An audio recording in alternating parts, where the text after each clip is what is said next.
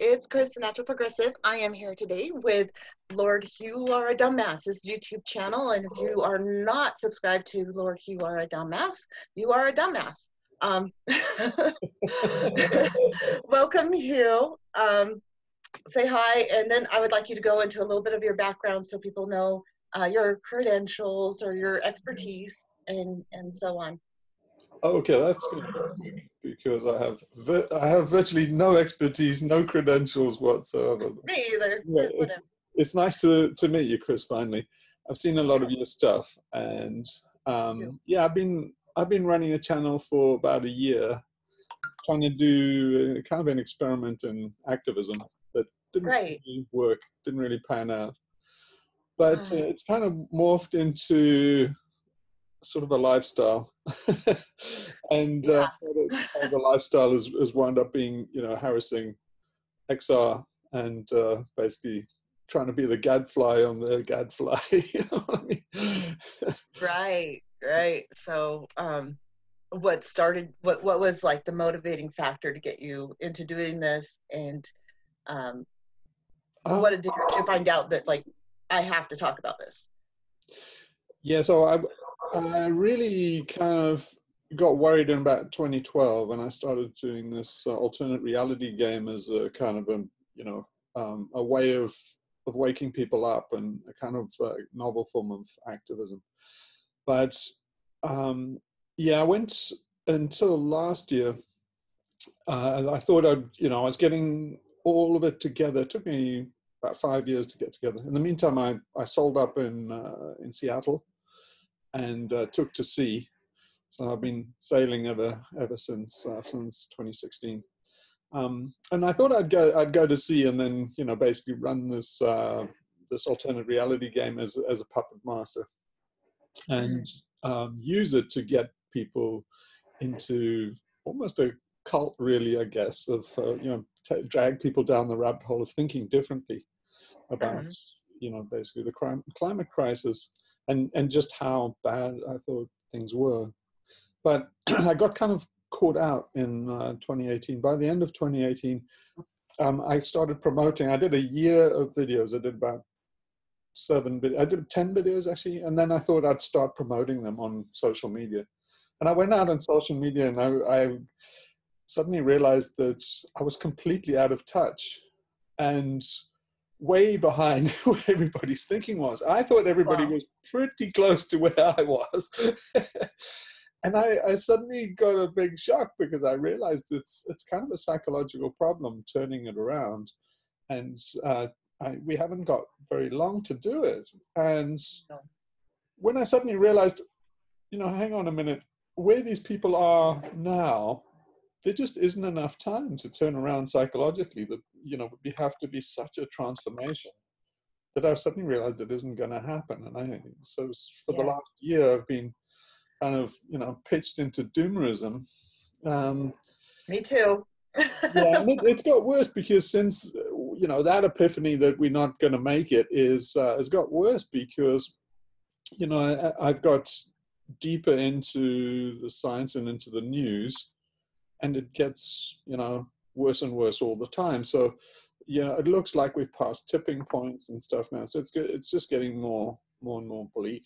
But anyway, I still hold on to this kind of belief that it's not a binary switch. Everybody goes a bit binary, especially in the doomosphere, I think. And I think, well, if there's no hope, then we just keel over and die. And I can't be there, though. I mean, I don't have any hope, mind you, but I'm not going to just stop talking about it, stop trying to make people understand. Yeah, well, I think you and I think the same way, and that's that, you don't want to be too anthropocentric about it, and it's not all about us. Right. So, right. Yeah, it's kind of, this Guy McPherson thing about, we can't do anything because our hands are tied because of the McPherson paradox, and if we drop global dimming, that'll bring on our extinction faster. And it's like, yeah, but is it just about us avoiding extinction or avoiding collapse or something? It's like we've got a whole ecosystem, and it's there's a lot of graduations on it. Every micro degree that we actually keep the temperature down is, probably a bit of ecosystem and a few species Right. that survive. And I mean, I'm not, a misanthrope, and that's the other thing is you get a lot of misanthropy, and you say, well, this civilization doesn't deserve to live. People aren't worth saving. And I must admit, after hacking away on Reddit and stuff, I do get to the point where I think, this civilization, I mean, these people are really not worth saving. They couldn't save themselves. Yeah. I mean, that's the sad part is, gosh, did the humans deserve to keep going if they keep going along the way they are with absolutely no concern for the rest of the planet? It's just all about them, not even realizing, and it's logical that the rest of the planet is not going to survive if we just keep taking and taking and taking from it and polluting it. I mean, we're taking nature and turning it into garbage, basically, from the food, water, and air. All of that is just being destroyed, and then you'll have they'll sit there and blame it on the individual, which we all have individual responsibility, yes, but what good does it do for me not to idle my car? Not that I do, but if they're the coal plant operating a county away is pouring all that pollution into the air and polluting and mining and destroying the land and the water from mining it and processing it and transporting it, don't you think they should be focusing on bigger things?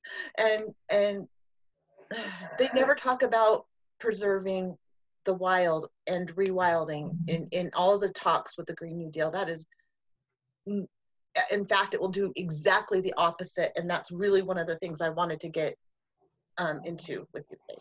Yeah, you touched on this with Eric Jansen, didn't you? That it's really an economic stimulus package, and that's what I've been trying to get people to realize. That there's an ironic thing in telling really kind of Whiggish, hopeful liberals that believe that it's I think there's a big thing that people primarily believe that climate action involves something about recycling, just getting green infrastructure, new sources of clean energy, getting work and home equity and all that and stuff like that. And it's like it's got nothing at all really to do with those things. Those are really peripheral. It's really got to do with land use, and particularly the oceans. And I get really upset about the oceans because now I live on the oceans, and I'm actually in touch with nature. I think sailors are probably more in touch with nature than anybody these days, liveaboard sailors. And people talk about the ocean as if it's just a side issue, especially economists. They treat it as if it's an externality. So when you talk about geoengineering and acidification of the oceans, this crazy guy, this Dr. Strangelove guy called Keith, Dr. Keith, he wants to do solar radiation management with sulfates. He says, well, we have to do this at some stage, and sure, we sacrifice the oceans because of acidification, but it's kind of like you have to just make the bargain. And I'm thinking that it's so upside down that to me, life on land is an extension of the oceans. If the oceans are where life came from, and it's where life is, basically we as species go extinct, they'll fall back to the oceans. If you undermine the oceans, you're undermining the foundations of all life. But economists talk about it as if it's, well, there are going to be impacts on agricultural and fisheries, and we'll have to see about replacing aquaculture, but there are substitutes. And you say, like, are you seriously kidding that all an ocean is to you? Like people like Stieglitz and these guys, is all the ocean is to them is, basically, sea fisheries and aquaculture. And you think, like, seriously, dude, we're going to die. We are absolutely going to die if these people are given Nobel Prizes for saying this horseshit. Right. Actually, horseshit is nutritious, so they're not saying that. Yeah, the thing is, if you're only focusing on fisheries and not focusing on the whole entire ecosystem, the whole ecosystem is going to collapse anyway. So, but you they're see all these. thinking about using the oceans for genetic engineering, like seeding with kelp. The primary thing why you can't do these things like kelp and seeding the oceans with iron and stuff is because what economists don't understand about technology, they're completely technologically blind. They're kind of technological infants, and they see technology as kind of this magic gift-giving cow that always, that never stops giving. It's kind of the giving tree for them, but they don't understand it at all. And the primary thing that I've said quite a lot these days is what they don't understand is that technology allows you to exchange limits. What we're really doing is rearranging stuff. The economy is a bigger rearrangement of stuff. You take stuff out of the ground, and then basically you rearrange it into a car, and then that car rusts, and you put it in a landfill, and then it turns to rust. And basically the whole economy is a big rearrangement where you take carbon and iron, and you do a huge oxidation reaction, and they become rust and CO2. And that's pretty much all an economy is. But to an economist, they kind of prestigitators where they pull rabbits out of the hat. So to them, you pull, material out of the ground, commodities out of the ground, then they suddenly appear for the first time. You make them into commodities that now they have extra value, and then basically they depreciate, and they go off the balance sheet into Never Never Land. And it's like, that's such an infantile way of looking at physics. And basically what it doesn't allow for is the fact that when technology comes along, you make a technological breakthrough.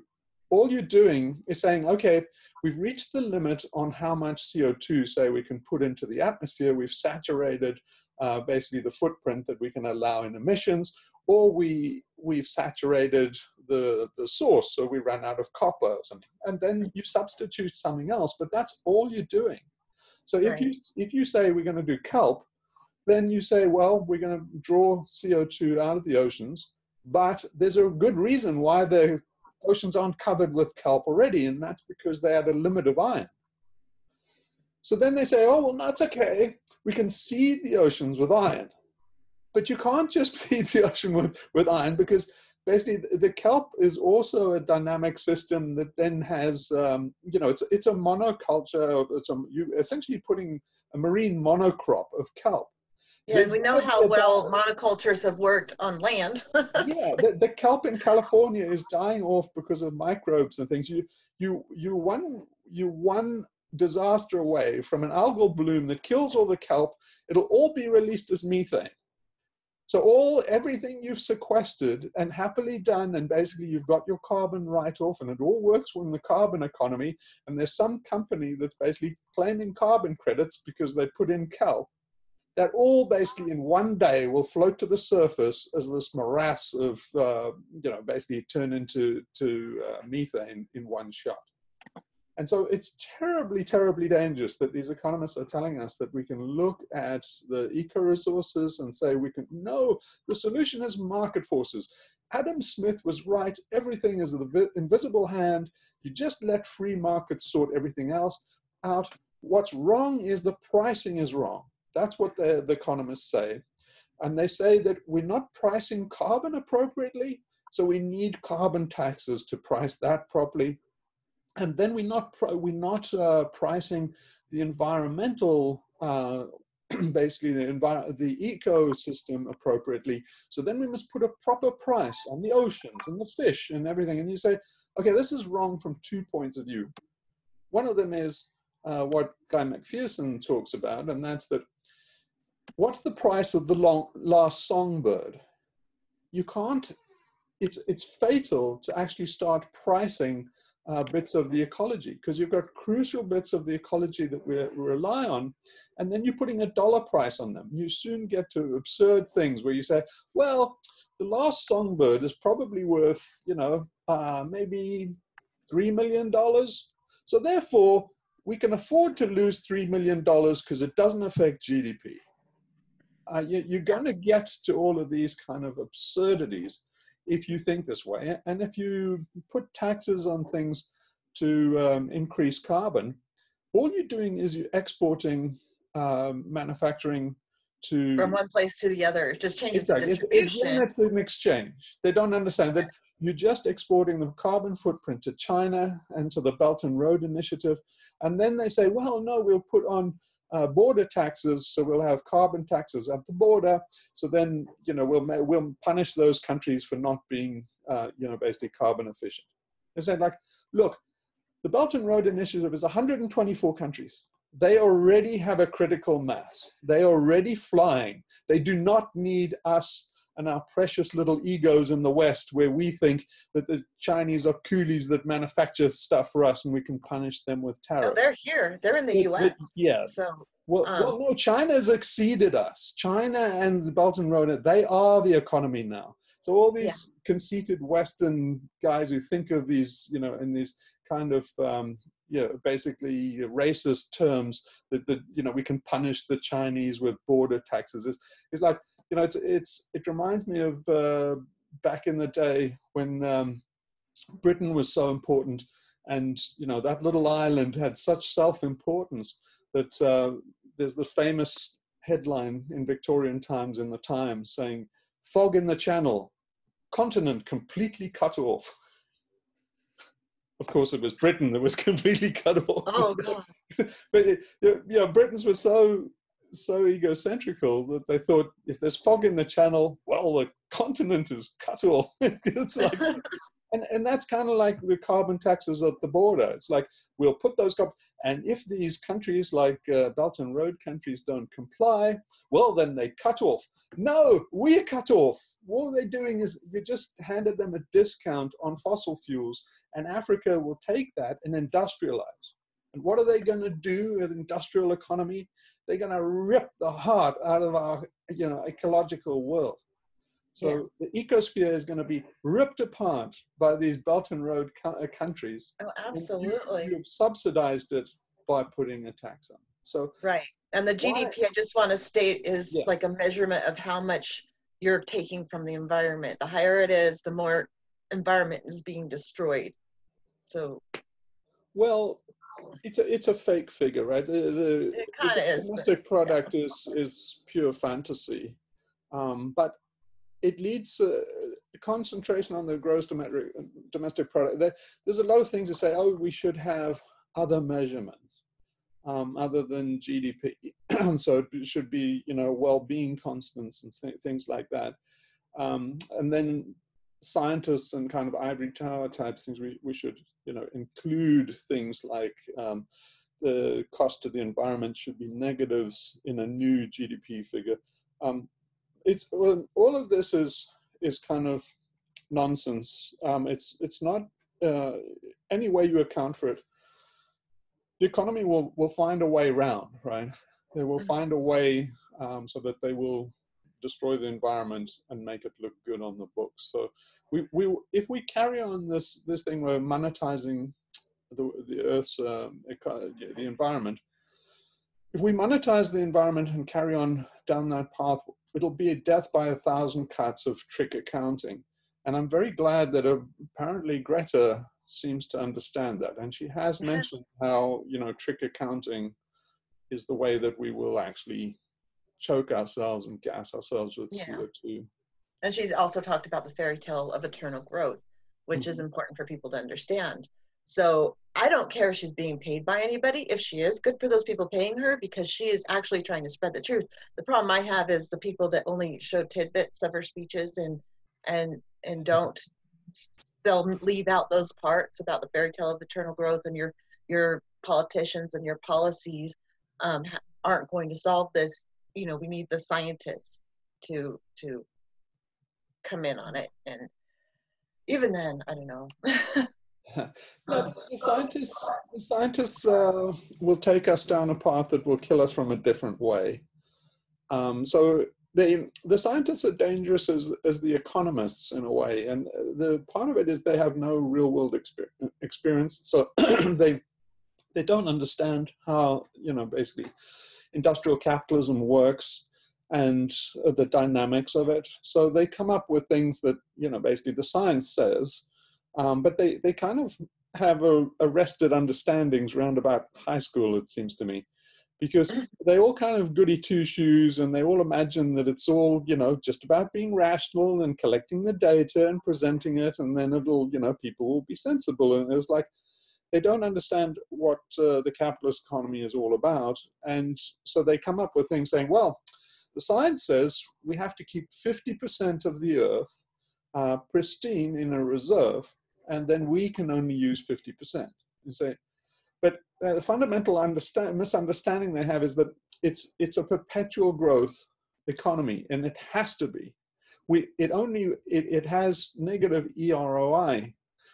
So basically, the energy return on energy invested, EROI or EROEI, is basically negative. So it has to borrow forward from the future, and that's why it's growing. It's growing to catch up with itself. Mhm. So it's important. So if we did sequester half the planet as a natural reserve, it would only take a few generations of increase. Say, so basically, if we have a 10% growth rate, every 7 years we would double. So that other half would quickly come under pressure and overtake the other half. It would only take basically 7 years at a 10% growth rate. So that's how the scientists will kill us, by naivety. Mhm. Yeah. And well, and also they all have their own ideas, or like James Hansen in wanting to implement nuclear power. Um, there's scientists that disagree on what the solution should be, and you don't know who's being paid off by whom. The scientists that seem to understand the whole problem, they're not being paid by people, at least not Jim Massa. He's an independent. He's the guy who's on my show every Monday now. Well, he has been for the last four shows. But those people, the ones that really understand the problem, they're not going to be the ones brought in to make the solutions there. So what should we be demanding? Let's transfer over to XR, since we're about halfway through, and I want to leave some time for questions for the people. So the problem is that we are demanding stuff.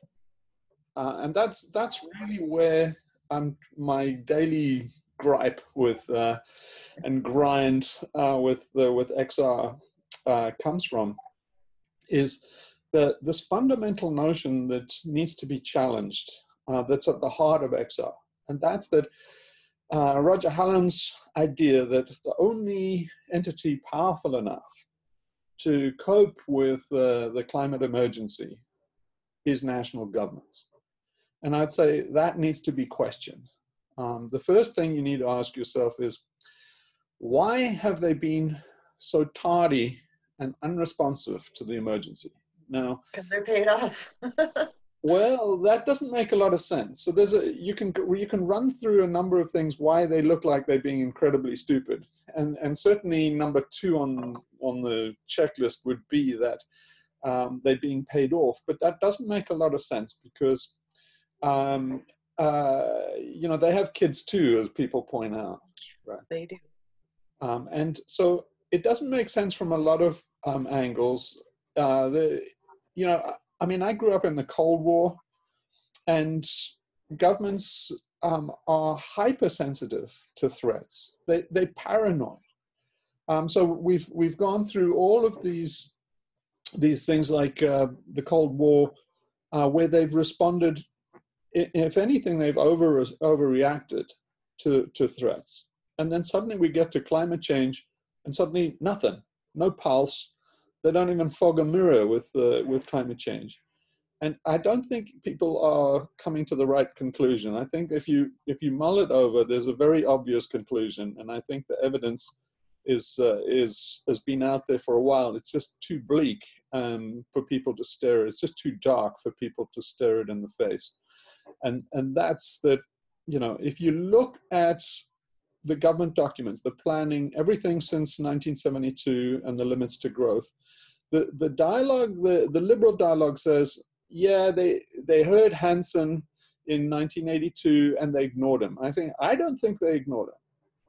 In fact, I think that there's plenty of evidence that they didn't ignore the limits to growth. They didn't ignore Hansen. So then you say, well, why has there been so little action? Well, there's been a lot of action. What that action has been is in terms of the security forces, in terms of the analysis. If you look at the Council on Foreign Relations and those kind of think tanks, the neocons and all of their thinking, if you run it all the way back to about 1982 or even 72 to the limits of growth, they have tons, basically containers full of documents about how to cope with the coming crisis and the climate crisis, the crisis of population and the climate crisis. And you won't see anywhere where they say, well, we should be mitigating the climate emergency. It's just how to handle basically passively handle the effects of this coming catastrophe. And so it's as obvious as the nose on your face is that they concluded back at the limits of growth that there's nothing to be done. And that's why they're complacent, and that's what XR needs to wake up to. They've fallen into this narrative of the government is the authority, which is already very questionable. I mean, they are actually followers, not leaders. The corporate world actually leads more than the government today, and so that's a very questionable thing of Hallam's, that the political entities and the state is supreme. But I would say that it doesn't make any sense, their posture, the way they've been behaving about the climate emergency. The only thing that's consistently rings true is that they've concluded long ago that there was no solution. If you say that, everybody says, "Oh, that's a conspiracy theory," and they say, like, yeah, I've heard that. All the evidence, but all the evidence is there in front of you. And so, I would say to people, what are you doing lobbying the government? But anyway, I don't like the idea of treating the government as an authority, and thinking of this in terms of authorities. I think we got here because of authorities, and if we have any chance at all, it's removal of authority. Yeah, isn't that what they're trying to do with the Citizens Assembly? No, they're just transferring authority to this thing which they say is democracy, but they're saying, well, it's just a new authority and probably be worse. Really, what they're talking, they thinly disguised revolutionary councils is what they are. They say they go back to ancient Greece and basically that kind of early democracy, where but the citizen assemblies are actually just revolutionary councils. And the other blind spot they have about citizens assemblies is they think automatically that they can do a better job than the politicians. But the statistics are already in, and the average person in Britain, say, is much more conservative about the climate than even the government. So the government is actually more proactive about the climate than your average citizen. And there's plenty of studies and evidence that show that. So I don't really understand why XR thinks that citizens' assemblies are some kind of solution. I think there's a big mistake. They would be more conservative. They'd be less likely to do things that would, the one thing we need to do, of course, is to basically stop industrialization. The man in the street is far less likely to do anything to hurt the economy or industrialization than even politicians. So we just need a collapse of the global industrial program. We get that for free just by staying the course. But what I'd like to see us is to accelerate it. So I'm an accelerationist. I would say what XR could be doing is accelerating the collapse. But what they're trying to do is prevent it. And that's wrong from so many ways. Yeah, I'm an accelerist too. I want to see it collapse. That's why I'm telling people don't freaking buy things.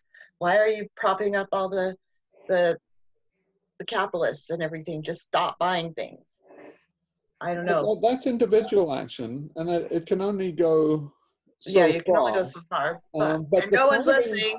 Record sales for Christmas, so obviously no one's listening. well, here's the way to look at it: is how much time and money does the average person spend actually shopping? Not that much. They spend a lot of their time actually working for the system. So they spend 40 hours a week or more, maybe 80 hours in America. And they... I only work 40 myself. yeah, but for a lot of people, 60 hours is the norm in the gig economy, and basically all these people in bullshit jobs. They have 3 jobs and stuff to try and maintain a Yes, city a lifestyle. lot of people do, yeah. So the vast majority of people's time and income comes from working long hours at this work. So that's what you need to withdraw. So basically what we need to do is to start a campaign of sabotage. Those people are propping the system up by working for it. You must basically, the system means you have to work. You have to have an income. But it doesn't mean you can't sabotage and wreck it on the side, like basically wreckers did in the Soviet Union. So the Soviet system was authoritarian. It was horrible to live under. And a lot of people that were against it started a campaign of wrecking it, to the point where Stalin, had to start shooting people with a charge of wrecking. So wrecking became a very, very serious offense. The reason it became a serious offense was because it was so effective. It was going to bring down communism by the fact that basically the industrial economy was going to be brought down. So we need to resurrect that in the West. And what would that look like? Basically, well, you have a lot of leeway. A lot of people are just acting as a counterbalance. I mean, the simplest thing, if you're an executive or a middle manager or have a position like that as a white collar worker, you don't even have to do monkey wrenching. There are armies of people now that are basically acting as counterbalances for all these psychopathic CEOs. And so, you have these guys like Donald Trump, in these positions of power, pure psychopaths. I mean, according to Robert Hare's definition, they are clinical psychopaths. I'll prove it to you if you think I'm being melodramatic, or you think, oh, sociopaths maybe. No, psychopaths. They fit the definition perfectly. They check all the boxes. So you have these guys like Donald Trump. And then you have these armies of people around saying, don't worry, we've got your back. We make sure he's not doing any damage.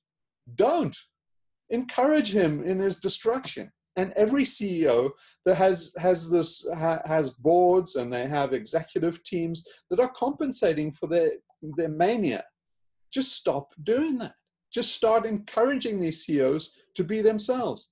Just tell them, why stop there, Bob? Why don't you, double down on that crazy fantasy? And then we'll be getting somewhere. Basically, people have to stop supporting the system. Just withdrawing support for it would be a great first step. And then it goes all the way to the point where you actually start monkey wrenching and start having a campaign of stealth to make the gears just jam up. And what would that be? So the very first thing to do is to identify all the points of sensitive dependence in the system. And they are very, very sensitive. So I've mentioned a few of these on Reddit, but the kind of example that you're looking for is things like really bottlenecks in the system. If you look like, say, a wartime planner back in, say, World War II, there was basically a lot of people's job was to try and find points of vulnerability in the enemy system and to try and exploit them. And one of them that they found was ball bearings. They suddenly realized that ball bearings were in everything, and they were about 80% of them were made in the Schweinfurt factory. They sent raids out, 2 raids. They lost a lot of bomber crews, but they were dreadfully effective.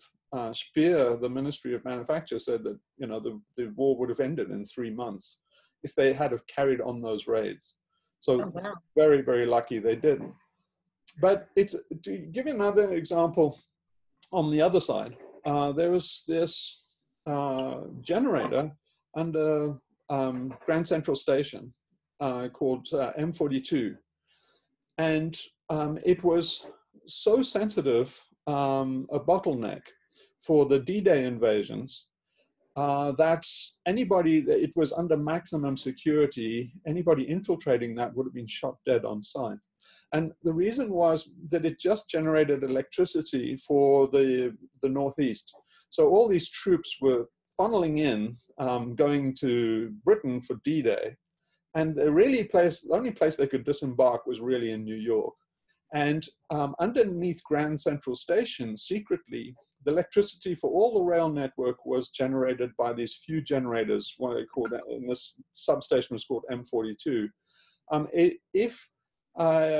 It basically only needed a handful of sand. A saboteur could have poured a handful of sand into the generator. That would have ended the D-Day invasions. Probably they would have had to be delayed till 1945, wow. And we would have lost the war. Now, here's the interesting thing. The Germans knew about it.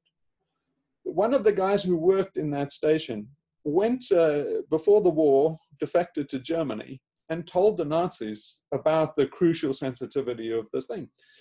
Hitler sent 4 saboteurs that were landed by submarine on the East Coast, and they went to try and sabotage that. They came very, very close to sabotaging it. They were actually identified and picked up, and 2 were shot, 2 went to prison till the 1950s. But Hitler came very, very close to winning World War II with those 4 guys.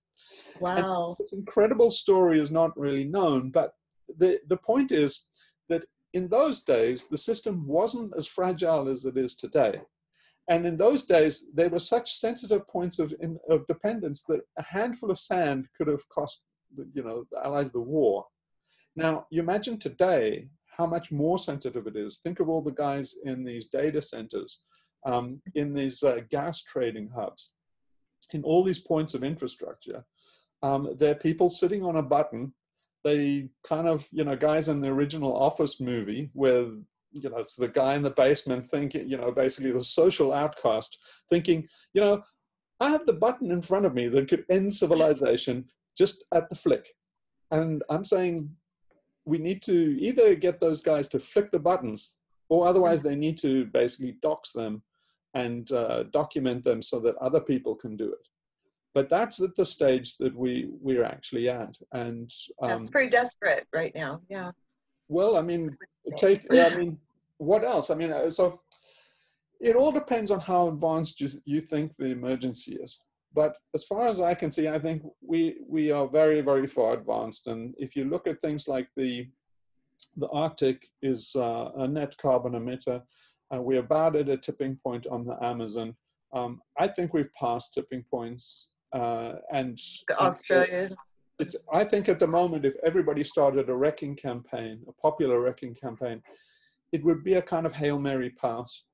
But that's all we have left to do, is to stop the industrial machine. A lot of people will die in that process, but a lot of not as many as you think. And then that becomes a big thing that I think you discussed with Derek Jensen. Derek Jensen gets a lot of this and says, well, a lot of people will die. You say, well, great, but everybody's going to die if we carry on. Yes, yeah. That's the point I was going to get to, but I let you make it instead. But anyway, if your defense is like, you can't switch off this casino because lots of people are surviving, you may as well. That's a pathetic moral argument. It's like saying, no, we can't end slavery because otherwise, who's going to feed the slaves? All the slave masters give the slaves a bowl of rice a day. Where are they going to get their bowl of rice a day? I know. Economy. We got to have more people because we need people to grow the economy. So all the people having all these babies, like have babies, and all they are is a tool to grow the economy, destroy the planet, and support the elite. That's it. Yeah, nobody mentions that the fact that overpopulation was a result of capitalism. It was basically Yes. every authoritarian leader. If you go back to Mussolini and Hitler and basically the Americans in the 50s, everybody was encouraged to have babies because there were posters, "Basta basta" posters in that Mussolini had, because every industrial power suffered a labor shortage. There was my family went out to South Africa. I was born in South Africa. They went out to South Africa because of the chronic labor shortage. So basically, the world, while it was industrializing, had tremendous demand for labor. It's only just stopped now with automation. And now basically there's a surplus of labor, and they're pushing people into busy work and bullshit jobs and what they call the service economy. But it really is just really surplus to requirements. The service economy, they could send everybody home tomorrow and it wouldn't affect the economy in the slightest. Oh, absolutely. Do you want to get to questions, or did you have any more points? We have Oh we're no, I've been 42 going minutes. great guns. Let's see if anybody's got some questions. Okay, I'm a little early, so if you have questions, let's say hello while I'm waiting. Hey, Oz. Oz is here. Um, let's see. Trisha, Osama, Scott Marteau, Torstein, um, Oh, hi guys. Val. I recognize a lot of those names. Oh yeah, of course you would. Cindy Seeley. This Yes. this is She, a we, very closed community. I wish more people were Doomers. I know, but we're gaining in this community every day. We're getting more people. Cindy Seeley is asking about global dimming. I'm not sure if that's a serious question. Maybe she's new, doesn't understand what global dimming is. Will you explain that really quick while I look for Okay, more questions? well, the important thing about global dimming is the McPherson paradox. So for a long time, even since the 50s, some people have noticed that solar radiation has been minimized because of sulfates in the atmosphere. So basically pollution. The key study, I think, was this guy in 1948 in Israel, who did solar measurements to see how much sunshine there were, because they knew that basically the Israeli agriculture would have to be irrigated, and he had to find out how much irrigation they would require. So he had to know how much evaporation there was. So he did all these experiments in 1948, and then he came back later in the 70s. And he thought, well, what the hell? I'll just have a look again and see how the measurements have changed. And he was absolutely horrified that the solar radiation reaching the Earth was about 30% less than 1948. And various people were coming to the same conclusion, that solar radiation management and evaporation was chronically hampered. They didn't quite know why, but it was soon pinned down on pollution. So that's where Right, the global from dimming. 9/11, when they shut down all air travel in the U.S., the temperatures raised. Yeah, Was it a degree? I think it was a degree or something like yeah, that. and the same. McPherson says the same happened with when they went over to nuclear in France. That caused a noticeable spike in local temperatures. But there was in the islands in the Philippines, there was a very direct result where they could see it, and that was these two islands that were, or one island that was upstream from two industrial centers.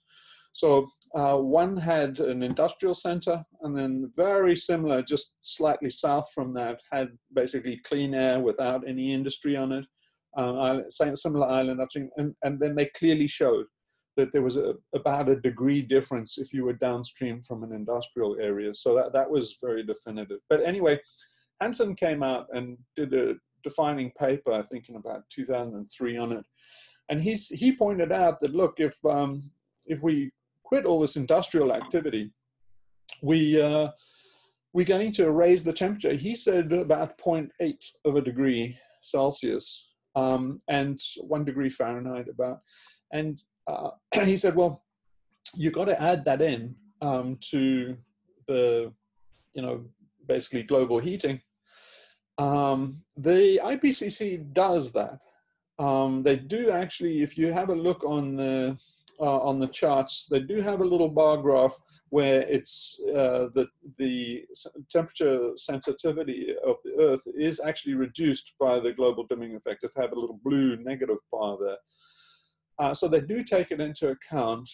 It's not very clear whether they're taking it into account enough, but McPherson it's really dominated his whole life to the global dimming effect and what he calls the McPherson paradox, that if we do shut down all the power stations and they stop putting out sulfates in the air, basically we would have about a degree warming, so we're kind of screwed. So he thinks, oh, you can't stop industrial civilization because otherwise we're going to go extinct sooner, which is like saying, I can't stop drinking now because I'm going to have a hell of a hangover anyway. It's like, it's not logical to say that. And it's very anthropocentric to say that, because you say, well, this is all about us and us going extinct. And I think there's more on the table than that. I would also say that nobody really knows. It's a complicated effect. It's not simply that all the soot basically just drops out. Yeah, basically, because if it was just blocking out the sun, then the soot would absorb all the solar radiation and it would turn into heat. It would just be slightly above the ground, maybe about 1,000 feet above the ground. And so it would be factored into satellite measurements of the temperature. Now, the reason it isn't is because it's actually quite complicated. What those sulfates do is they cause moisture in the air. And the moisture raises the albedo of the Earth. So it reflects the solar radiation back into space. Although radiation from the pollution from the ground looks dense and black, from space it's actually brighter and reflects back. But now, water vapor itself is one of the most potent greenhouse gases. So this quickly gets really complicated, and various models say various results. They just had this one thing from Jerusalem University saying it's way worse than we thought. It's twice what we thought. It's like 2 degrees. These other guys came back, said, no, what it does is when you take it out, there are more clouds, and those compensate for the albedo, and there's almost no global dimming effect. Yeah, so it's no use counting on that. Yeah, the net result is McPherson is overplaying this. He shouldn't have based his whole life on this. There's not enough data, and we shouldn't. And basically, as things stand, we know what happens if we carry on emitting CO2. If we keep these coal-fired power stations going, then we absolutely know what the effect is. We don't know the effect of stopping them. And if on the off chance that we said, oh no, big mistake, you can start them up again tomorrow. Basically, they're coal fields in China that have been burning for about 20 years now. They can't put them out. Basically, they're burning underground. Even in America. That's happening in Utah too. Yeah, in Utah too. They've had these fires burning in coal fields since the 50s. And you could just ignite all the open coal fields if you really wanted to make a big dimming effect. So it's basically, it's a nonsense argument. We have to stop industrial civilization, and it's an afterthought. The global dimming effect and all the people around McPherson that make a big hoo-ha out of it is say, there's not enough data to make a hoo-ha, and even if there was, we have to kick the habit. It's no excuse for carrying on. Right. That's okay. it. Let's move That's on to global smart dimming. Sorry about that. There you go. No, that was a very in-depth answer, so appreciate that. Oh, so more in-depth than she probably wanted, but anyway. Probably. Okay, so, by the way, hi, CB joined us, and Ben Wilbur has a question. Have you heard about Victor Schauberger's work? I don't know if I said that right, Schauberger's? What's Schaubergers. Is he the economist? I don't know, Ben. Is he the economist? Let's see. Any more questions? Oh my gosh. Slow down. Where was I? Oh. Okay, there I am. What about the one Kaz Kazakhstan. I can't say Kazakhstan. That's hard to say. That was lightning rod. I don't know what the one is. Right, something to do with Borat. Oh, okay. All right. Torsten has a question. Lord, have you looked more into the vulnerabilities database run by the one of XR's thinkers, Buddhists? Yeah, so there's this thing called truthteller.org or truthteller.net. And Gail's mentioned it, Roger Halland's mentioned it. I don't know how much it's being used, but what it was set up for was for doxing vulnerabilities in the system, on the basis that, you know, it was kind of, and also being a whistleblower site for, you know, Exxon knew yonks ago, or, you know, Exxon doesn't care and all of this stuff. But I don't think that that's very useful. Everybody knows the system is fragile, but what that site could be used for is for exactly what I'm saying, is having people dox vulnerabilities in the system, so that if basically there are really people that are prepared to use a variety of tactics,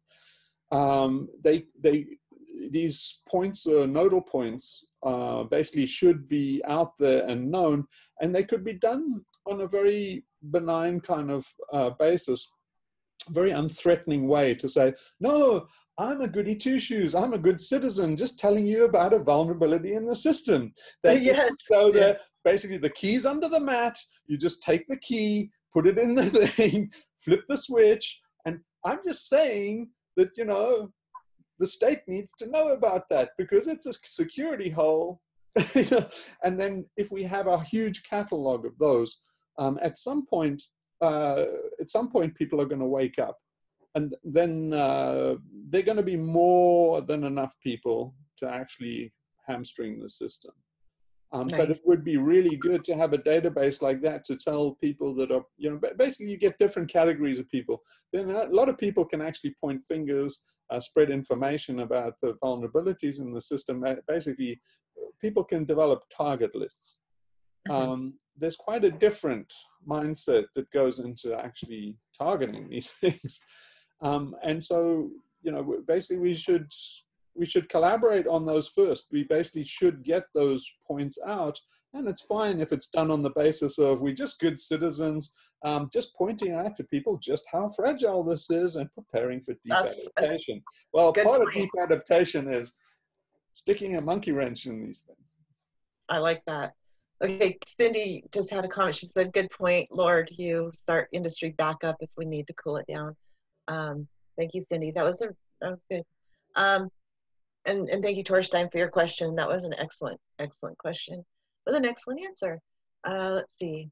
Victor Schauberger, an Austrian forest caretaker, naturalist, Paris scientist, philosopher, inventor, and biomimicry experimenter. Schauberger developed his own ideas based on what he observed in nature. Oh, okay. So he's a polymath? Yeah. Yeah. Yeah. No, I don't really know about him, but he sounds a bit like E.O. Wilson and those kind of guys. Is he from any kind of particular school of thought, like the cyberneticists or the post-humanists or anything, or is he just his own kind of geodesic dome fella? It doesn't really say in that comment, so we may have to look into that later and try to get into. Yeah, the mimicking nature, the biomimicry. What do you? There's another question. Yeah, this is more this crazy stuff that drives me wild, like CRISPR and all of that. We're heading off into the twilight zone. You know, these people are crazy. They talk about, oh, we could have artificial trees and stuff like that. And say, why? We've got real trees. Why does everything have to be substituted and artificial and engineered? Yeah, nature can do it so much better. But I'll tell you a big danger about biomimicry. and that's this kind of forgotten thing from the 80s called Biosphere 2. So Biosphere 2, I believe, it's considered a big failure because they couldn't get it to work. But I think that a lot of people took some lessons from Biosphere 2, including governments. And it's worth looking at because I think that Biosphere 2 encouraged governments to think that there is no way out of the climate predicament. But it was forgotten in mainstream science because what was supposed to be was, do you remember what Biosphere 2 was? So basically in the 80s, they got this huge, really glass house that was supposed to be, Biosphere 1 is the Earth. They made Biosphere 2 was completely sealed environment where they mimicked all of Earth's systems. They put about 12 people in, and then they tried to, they had oceans and they had plants, and they tried to mimic the deserts and the jungles and everything. And it was a prelude to having off-world colonies. So if these had worked, they would have taken them into space and to colonize Mars and things like that. It failed miserably, and the reason why it failed was because of CO2.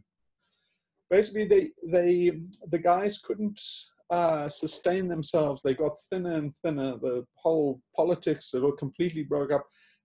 They had to leave the biosphere, but they had insects like ants started to run wild, and they had to sneak in CO2 scrubber. It was basically like a big submarine, and they were forced to put in a CO2 scrubber, which is basically straight out of a submarine. I think they got it from. Wow. And so what it encouraged, I think, government scientists to think was that those kind of space colonies, suddenly you hear talk about space colonies that I had in my youth suddenly dried up after that. It went down in the media and the popular imagination as a failure because we thought, oh, this is all part of the Star Trek future. And then when it all collapsed and burned, it was all kind of an embarrassment and everybody swept it under the rug. I think there's a faction of people that didn't take it and sweep it under the rug. I personally think it was a great success as an experiment because it proved the scale that you could have a biosphere, and it just happens to be the size of the biosphere. You cannot make this biosphere smaller. So it was a great scientific result, and I think some people got the message, and I think it affected government policy, but it's just a hunch. Anyway, go and have a look at Biosphere 2. That is seriously good education. That is interesting. I absolutely will. Let's get as many questions as we can. Because of the CO2. They couldn't control the CO2, and that's why it failed. That, I'm going to look into that. Thank you for that. Biosphere 2, right? Okay. All right. So we may go a little over because I want to get to our questions. So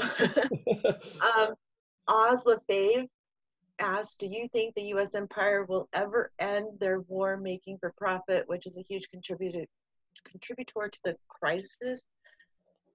They're gonna, you see, this is part of what gets me up in the morning and motivated, is trying to avoid a future which I think I've seen before. And I'm telling you, they will hold on to the bitter end. What is frightening, I don't think people realize, particularly collapsitarians, is how long the state can hang on for. It can hang on right to the bitter end. If you want to get a good insight into a state in collapse, look at Nazi Germany, and it's just horrific how the state behaved in the final days of the Reich. And that's what we headed for. I saw this in South Africa. We came very, very close to a Rwanda-style genocide. And my takeaway from living in the South African experience was, Roger Hallam and XR, you're absolutely fundamentally underestimating the power of violence.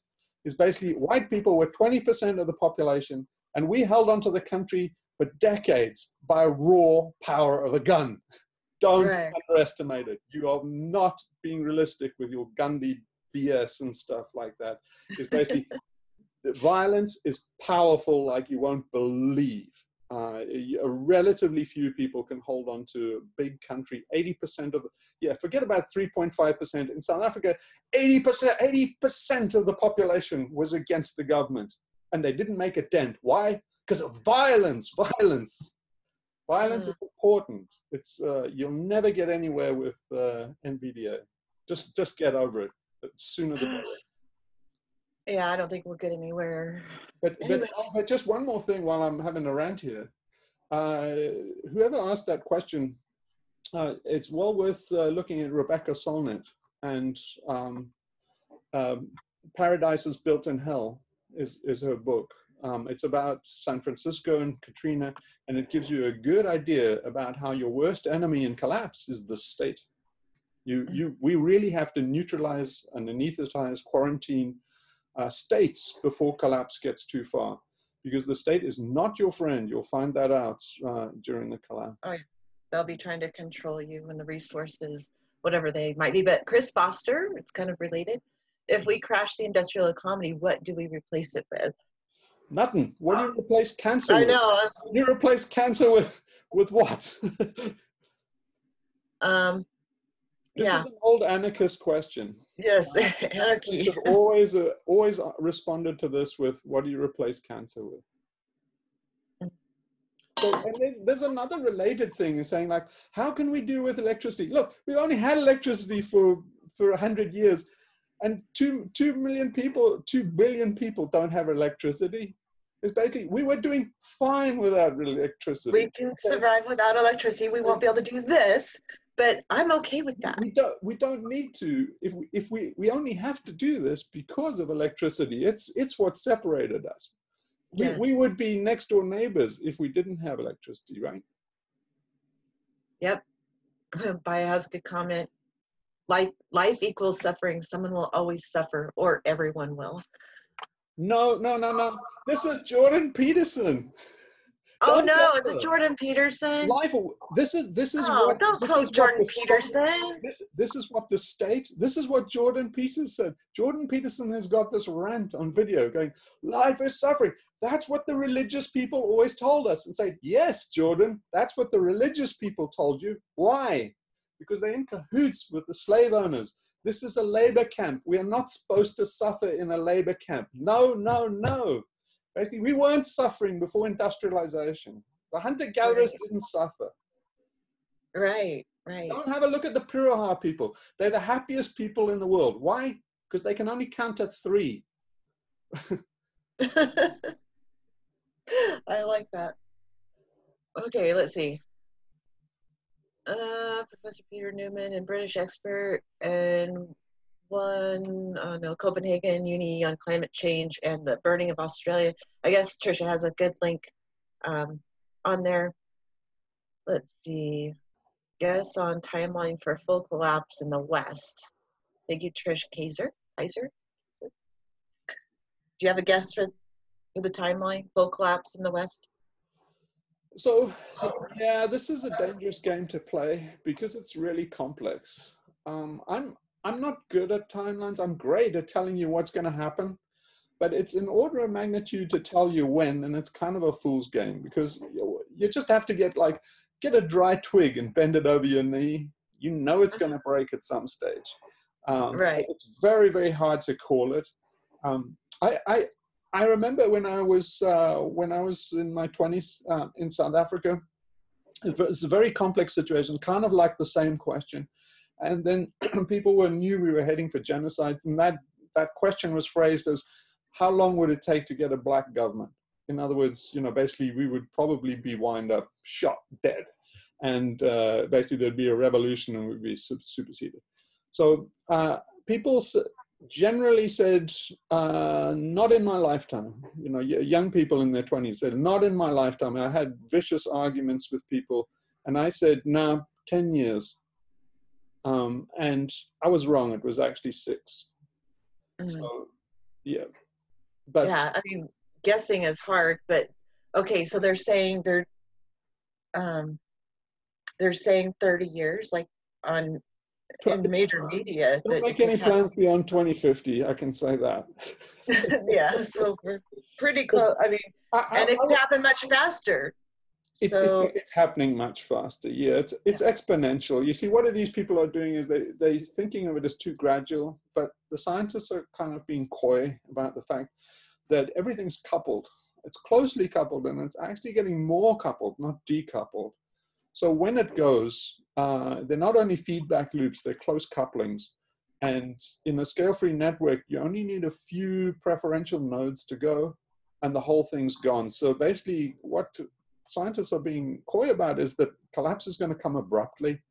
And everybody, the conversation is all, you know, IPC says by 2100 we should have this, and all the graphs are so damn smooth and stuff. It's like, forget it. If you see a smooth graph, you're talking to an idiot, because he doesn't understand. You're like a hockey stick or a check mark. Yeah, it's an exponential growth. It's been an exponential growth for a long time, and that's they don't show you exponential graphs. No, they don't. Cornholio's here. Welcome, Cornholio. Glad you made it. He never makes it to my live streams because of time differences. So let's see if there's any more questions, because we're already over, but I want to see if I can get, see if there's any more. I stopped the comments where I was so I wouldn't miss any. Tricia has a comment. Prime Minister had to cut short holiday. Oh, wait, never mind. Yeah, the Prime Minister of Australia was in Hawaii and he had to fly back. But there again, why do we care? It's again this attention to authority figures. We've got to get over it. There's no solution in authority figures, guys. Forget about what the authority figures do. Forget about what Trump and Boris and all of these guys do. The only authority figures you need to care about are Xi Jinping, Jair Bolsonaro, Mahendra Modi. And basically, you only need to care about them because they need to be. Yeah, they need to. I'm not going to say that out loud, but yeah, I agree. Donald McCarthy is here. Cool. Sky News Australia is still denying anything out of the ordinary. Bomb massaging, or is it BOM massaging figures to conceal greater heat in the past? What the fuck? Yeah, I can't believe Sky News Australia is like in denial, complete and total denial. It's wow. Basically, it's because they've survived on China and mining, and so they stuck, they're cornered, they're trapped. Yep, I think we're all kind of painted into a corner. Yeah. Let's see. I was posting a link of some variety. Amazon. Anyway, you know, the only reason why they've got fires in Australia is because they don't do forest management and they don't sweep up the pine needles properly.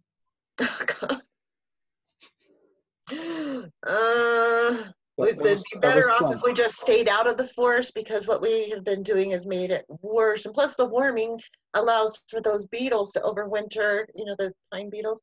And then there's more of them the next season, so they're killing more trees and making them more vulnerable to fire.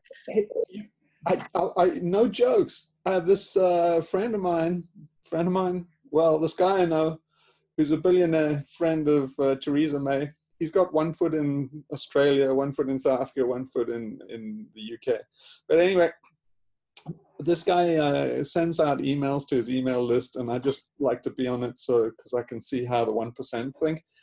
And he sends all this stuff out saying that the fires in Australia are caused by, wait for it, because all these green people are preserving forests. So basically, if you have a look at the growth in the amount of forests in Australia, they've been going up and up, and so have the fires. And that's the reason. If we allowed logging, we wouldn't have these fires now. Ta-da! Oh, God. I don't know what to say about that. It's like, oh, you left the trees up. Well, you shouldn't complain. Now they're burning, all you green people. That is insane. That's the way they think, man. Everything's upside down for them. Everything's upside down for them. Well, they are on the, yeah. According to him, he's a wealth creator. Because nobody will get off their ass and basically build a civilization without people like him. Oh my God. Oh my God. That's why I have no hope for this planet. Zero. It's things like that. And I can't even convince people in my family that this is a real thing happening. Oh, they said it was, you know, we were going to be overpopulated back in the 70s. It hasn't happened yet. Yeah. The hell, it hasn't happened yet. Oh my God. Think how many people, you know, that predicted the apocalypse, and all of them were wrong. Oh, okay, that means apocalypse can't happen. I'm grateful. Y2K, it's like, we're all gonna die or something major's gonna happen in Y2K because of the computers or something. And it was like, I didn't even blink an eye. I didn't care. Well, in the Like, past, oh well, what if power goes out? Do I really care? Do I give a shit? No. millenarians in the past were always wrong, but you know, basically, the thing about prophets of doom is they only have to be right once.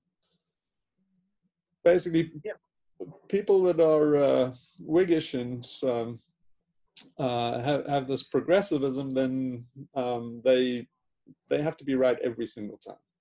Yep. Oh, I don't. Yeah, I understand that I will be wrong often. So whatever, you know, you can be wrong. It's okay to accept the fact that you can be wrong and learn something new. But a lot of people don't have that mindset. They just think they need to be right, and that's more important than getting to the truth. So Well, the truth is pretty scary. I got to admit, it gets scary. It is pretty scary. Yeah, it's very scary. Every now and again, I must admit that I do lapse, and I just think, oh man, I want to be one of these guys. I just want to think like them and not worry. I know. When ignorance is bliss, right? Yeah, no, but this billionaire guy, he says, I don't know what's wrong with these people. They think in austerity, and they think in a small way, and reduce. He says, live abundantly. That's what I tell everybody. Live abundantly. This is a billionaire, right? He just like half the planet. He says, I don't know why people don't listen to me. It's much better to live abundantly than have all this sort of austerity that people want to impose on themselves. He said, this is literally what he says. And again, I thought, psychopath. You know, I just want to be him. I am getting sick of this too much. Right? I want to be in denial. Wouldn't that be nice to live in that land of denial? As a billionaire? Yeah. It's a paradise in denial. Let's see. Yeah. I think we're being the stupid ones. I really do sometimes. Oh my gosh, Donald thinks we look like brother and sister. Kind of doomer carpenters. Well, that's a great compliment to me. And a real diss to you. Okay, you're officially my older brother. I hope you're older. I'm getting really senior rights now. When I go down to the shop here in Greece, twice now they've given me these comforter blankets for free. I'm getting like sad old man status now. You know, it's like I'm 6 years away from being a senior. 6 years. If I make it to be a senior. What's a senior? 63? Here you get your senior discount at 55. Okay, I'm 54, so I'm going to move to Utah and get. It's not, you don't get your benefits like Social Security or anything until your 60s, 70s. I'll never see that, but you'll get discounts in stores and restaurants and stuff. So yeah, if you had buses, you get 50% on that. Hey, you know, all that stuff is going away. In Greece, it's going away. Get used to that, man. They all the seniors here, they just lost their 50% discount on the bus. Oh wow. I think seniors get a free national parks pass too here, so they can go into all the national parks. In Greece, you go to all the parks for free. It's just dumb tourists that get hit up from parks and monuments. The U.S. is stupid. They charge you a fortune. I think it's $75 for a day pass or something. What? Normally. Like Yosemite?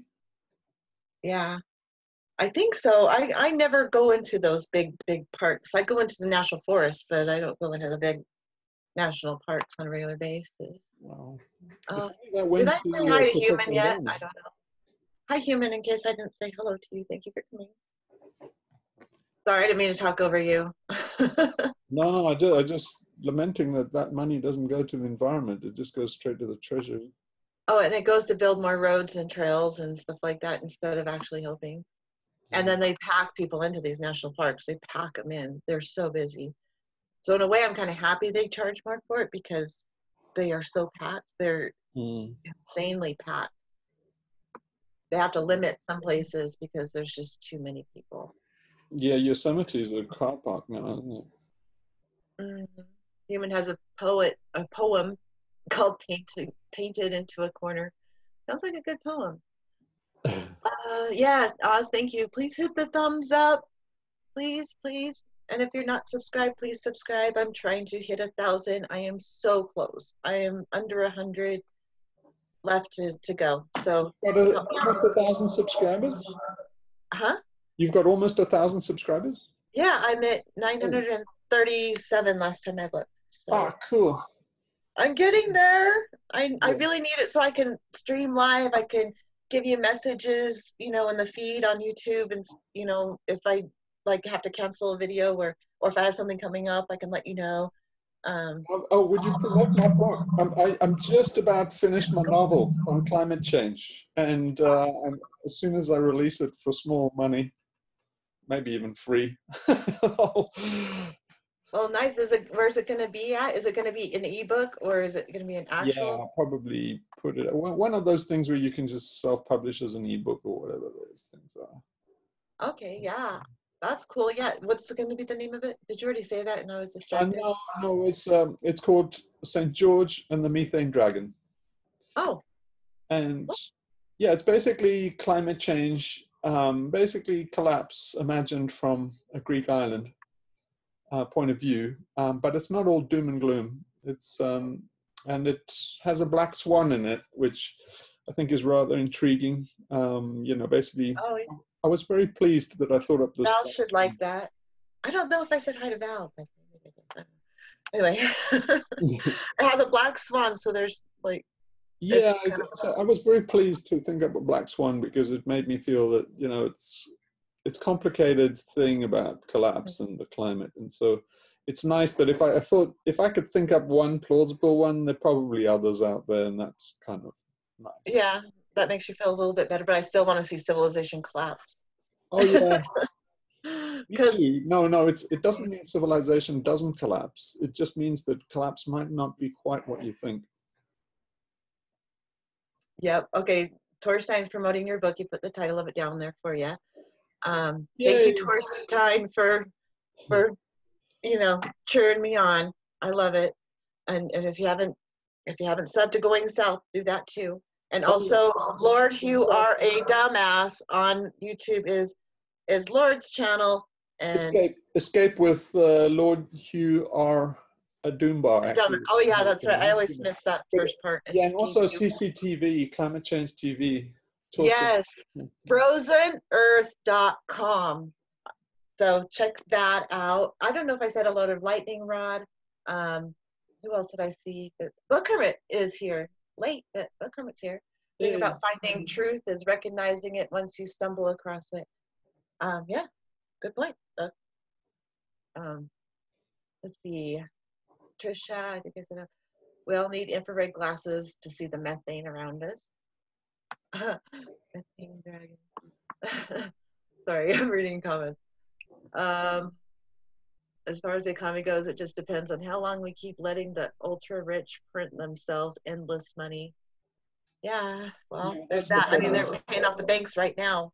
Yeah, that's one thing is look out on December the 31st. There could be a little wrinkle in the matrix on that score. New Year's Eve.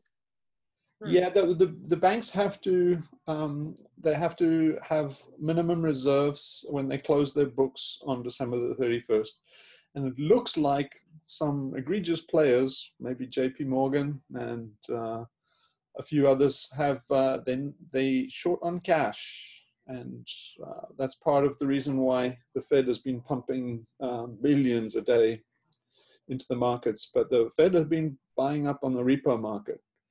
And all is not good. Yeah, in September, the overnight rate went to 10%, which is sort of a debacle. I know. I think Lightning Rod's a big fan. He says, "You're a hero. You are all heroes and prophets to me. You are serving humanity. So thanks for that." That's awesome of you to say, Lightning Rod. Very nice.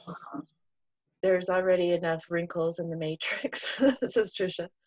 No, they're not enough. There got to be more. Then we need to have cracks. We need to start chiseling at them, man. Exactly. We need to find the glitch. Put a crowbar in the. If you Yeah, find a that's what I was chink in the gonna say. matrix, put a crowbar in it now. They would just keep getting endless zero interest loans. Yeah. Why 2020K? Torstein. That worked for the banks and international settlements will take care of everything. Long live Bretton Woods. Yeah, the BIS is getting nervous. Deutsche Bank is in trouble. Things are not looking good. No, everybody knows that this house of cards is coming down, and nobody quite knows how. And the reason is MMT. They can just print money up the yin yang, but they can't print it out indefinitely. Because if you watch my very first episode of my very first video, I explain how the financial system works, and what MMT people don't realize is we actually pay 6% on our money. We pay 6% interest. So the national debt is not for free, and we've got to the end. We can't service that 6% anymore. Yeah, this is. No, it's nothing to be. I'd like to see that. It's a good thing. Depressed about. No, I want to see that. I'm sighing because, I get excited about something like that, and then it never happens. Well, yeah, the financial collapse is the thing that just carries on never happening in the most remarkable way. But just like the climate is collapsing, the financial system is collapsing too, and nobody's really looking very hard at it. But there's serious cracks in it. Right. So we're over by about 23 minutes. I do have chores to get to. So I'm going to let you have any last word, anything else you want to say to our lovely people. Gosh, all you guys, thank you so much for coming on a Saturday. That's awesome. Yeah, thanks for moving the time. And yeah, I had a lot of fun. So thanks for letting me rant a bit. It was kind of nice. It's always fun to rant, right? I get off on ranting. It just makes me feel so much better. Yeah, I feel good. I hope I didn't lean on everybody and make them feel bad at the end of my rant. But yeah, I've enjoyed spouting. Okay, this Gaio Smith is here. We won't like the new Stone Age. Probably not, but what do you do? Oh, no, you'll love it. You'll love it. Just go and read up on how it used to be. It's fantastic. Yeah. Oh, I'm happy to live in a more simple life. I would love it so much. Hunting and fishing, and everybody pays big money to go on hunting and fishing holidays now. You used to get them for free. It's way better. I love camping. I love being off grid. So do I. It's just the thing. So William Martyr is here. You came late. Okay, watch the replay, William. Thanks for coming. Love you much. One more comment. Okay, I'm done after this. Extinction is exciting and it won't disappoint. That's good. I like it. Yes. This is the finale. This is the most exciting reel. Don't miss this one. It's going to be great. Oh, absolutely. Oh wait, I have to read Oz's comment because he's my engineer and stuff, my partner in crime.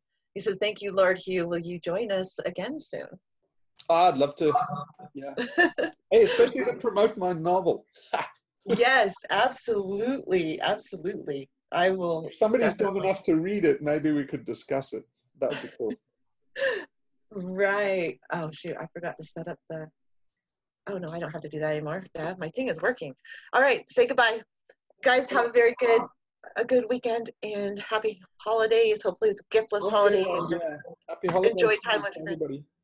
Yeah. All right. I'll see you Monday. Talk to you guys soon. Bye bye.